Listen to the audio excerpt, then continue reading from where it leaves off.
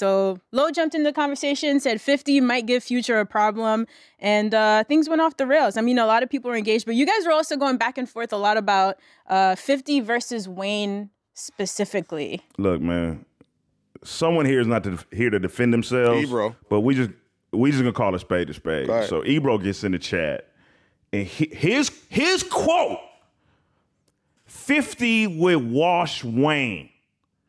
Ebro said it. Now Ebro's gonna have to defend himself. I seen that, and I was like, what? In what world? Okay, and let me not knock Curtis Jackson for a minute. Shout out to Curtis. Shout out to everything you're doing over there in the Stars Gangsta. Okay, enough with the disclaimer. Let's get to the shit. I mean, Ebro, mind you, is on vacation. We know this man works hard. He actually took some time off, but he took time out of his vacation to argue with y'all. It was like 3 against 1. Because one of our producers was also in the chat, but he was like deeply passionate about this, that Wayne just wouldn't stand a chance. I'm not even here to say 50 could beat Lil Wayne, but to say that 50 would wash Lil Wayne in no dimension, in no world,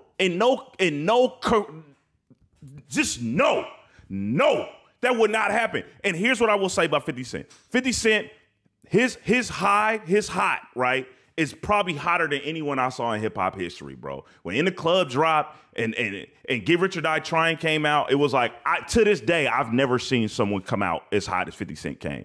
50 Cent's hot, though, was for like a pretty short time. And 50 Cent burnt a lot of bridges. He wasn't on a lot of features. It was all G-Unit. It was all in-house for the most part. There were people he did. Wayne has been around since 1998, basically. He just performed at the Grammys on a song we had a whole discussion about when that dropped. You know what I'm saying? He performed that. Wayne features alone, bro. It's Bryce Davis on the check-in. So the topic of Lil Wayne versus 50 Cent and the Verzuz battles come up. And, you know, Hot 97's Ebro basically said that 50 Cent would wash Lil Wayne. I don't know where you can come up with that one from. Like, off the top of the dome, 50 got like 3 hits that Wayne probably can't fuck with. Like, you got Wanksta, Mini Men, and In the Club. Like, I don't see too many, you know, joints from Lil Wayne that's gonna beat them 3, but, you know, you'd probably have to bring up some of the G-Unit and, you know, some of the mixtape material. But to say that 50 would wash Lil Wayne, no. He's not beating Lil Wayne, let alone washing. And on top of that, this is where I think ageism comes in at. You know what I'm saying? Like, Ebro, I think he's like, I'm just guessing, maybe in his mid-late 40s. So the nostalgia of 50 Cent versus the nostalgia of Lil Wayne's kind of kicking in.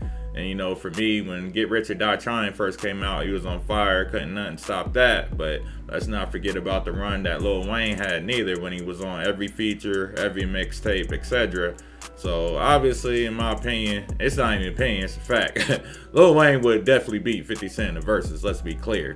But, you know, I would love to see, well, nah, I'm lying. No, I don't. I was about to say I would love to see, you know, Ebro's opinion why he said that 50 would wash Wayne, but I'm lying. I don't even want to know. I'm good. I'm good. You know what I'm saying? And obviously, I like both, you know. So, hey, it is what it is. But anyway, let me know in the comments, you know, if you agree, disagree, whatever. And of course, if you like the video, make sure you like and subscribe.